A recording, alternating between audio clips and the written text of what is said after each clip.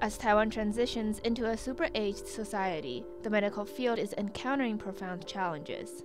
Statistics from the Taiwan Medical Association reveal that the average age of physicians is 51.5 years, with obstetrics and gynecology, family medicine, and ophthalmology being the oldest departments.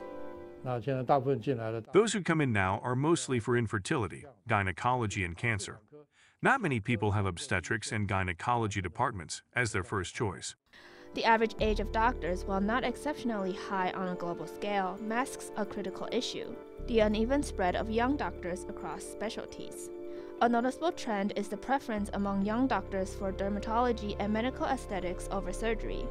This shortage of young surgeons threatens the continuity of life-saving skills and knowledge. 但是现在的年轻人，他们比较讲究的是生活品质。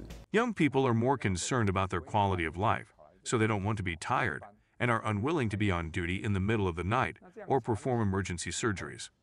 In the long term, this will lead to a dangerous outcome. That is, the hospital would be unable to find a surgeon for emergency surgeries at night or on holidays. Director Chen highlights a concerning cycle. The acute lack of young doctors in surgical fields leads to increased fatigue and overwork for the older generation, pushing them towards early retirement. 我们外科部里面其实最担心的就是小儿外科。 Our Department of Surgery is the most worried about the pediatric surgery division. There has been no one in the past 20 to 30 years who received traditional pediatric surgery training and became an attending physician.